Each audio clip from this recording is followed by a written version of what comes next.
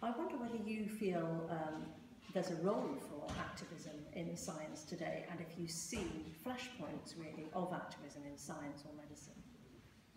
I think the whole of science is about activism. It's about looking at a particular discipline and pushing the boundaries of what that discipline can deliver. And often it's about the relationship between science and humanity and what science can do in terms of changing the world that we humans live in. So, you know, to the extent that it enables society to be to benefit in 100 ways, that is activism.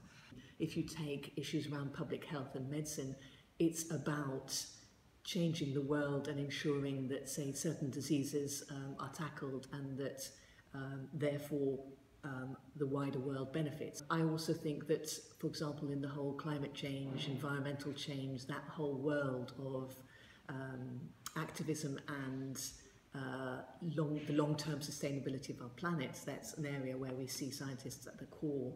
I also think that scientists often are at the back of our thinking about objectivity, and that's a really important element that all scientists can bring to any form of activism, because otherwise it's easy to knock on the head and dismiss some activism if you don't have hard figures behind it. So I think that women scientists can put their mark on the world in a way that is affecting change and change in a more gendered way. So if we only have scientists who are men, it's a particular eye on the world that gets changed. If we have women scientists involved, and actively so, then their engagement in that relationship between science and humanity is to the benefit of all of us. Why do you think it takes so long to effect change in areas like this? It's really frustrating that in so many areas of our world, the pace of change is so slow.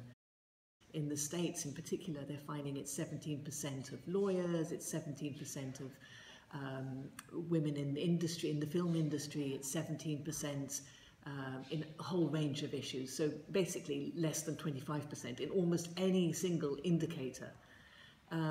Here in terms of the politics as well, political representation.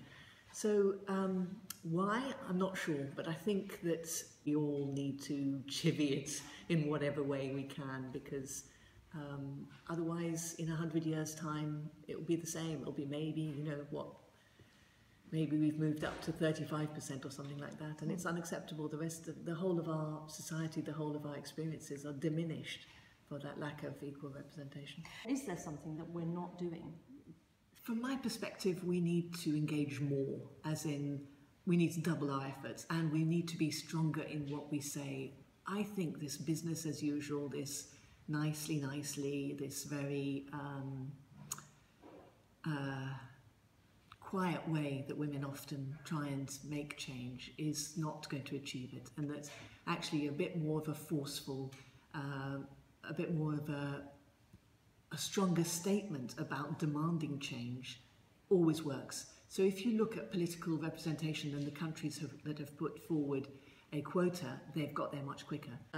Suffrage science, for example, could play a strong role in keeping on, putting that flashlight and saying, well, in terms of gender and activism and science, we will make a noise and we will make it visible.